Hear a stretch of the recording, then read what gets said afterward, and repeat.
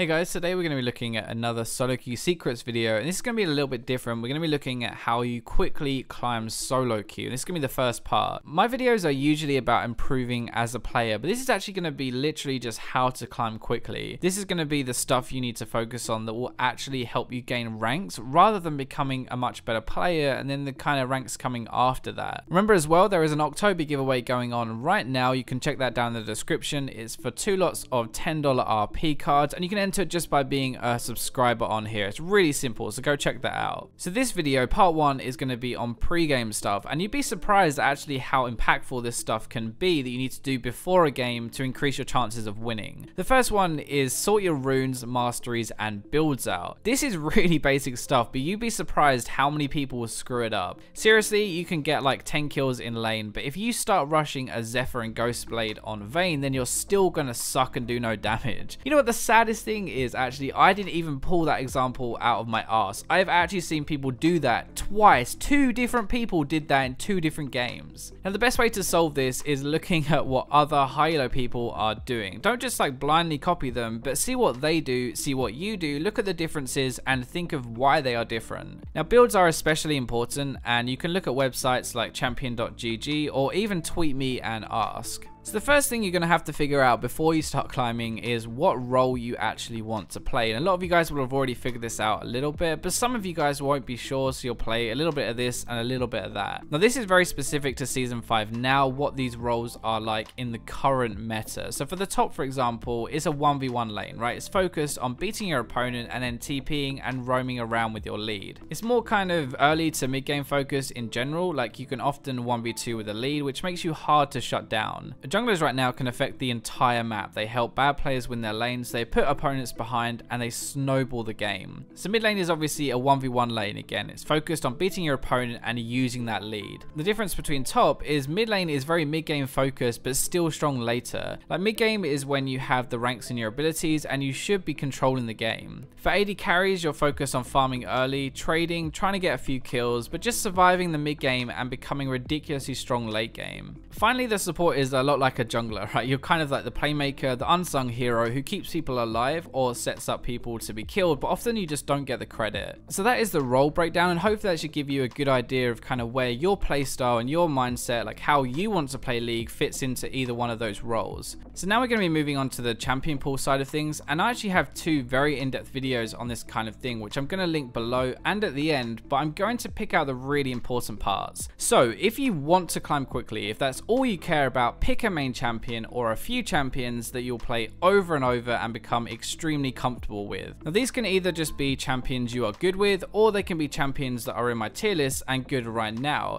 It really depends on you, I guess, and what you are good at, like what kind of player you are. If you can pick up champions quickly, then pick up the strongest ones right now, but remember that they're often going to be banned or picked away from you anyway. If you pick something that isn't as popular but you just really enjoy and you're good with, then you'll be much more likely to get it most games. The thing you don't want to do is just play something because you think it is OP. Like that is the dumbest thing to do ever, and it's the easiest way of stopping yourself from climbing. Now once you have decided on your champions, write them down somewhere. Use the template that's in the description if you want to. Just make sure you have it next to you so you actually will stick to it. Another really good thing to do is write key things next to them, like what you want to do early, what you need to focus on, what they are strong at. This is going to help you be way more impactful in game. So as for a champion pool in general, like what it should actually look like, you should really have at least 2 to 3 champions in your main role, 2 in your backup role or roles, and 1 in the other roles just in case. This is really the minimum I would suggest that you make sure you have, so you don't automatically become useless when you don't get your main.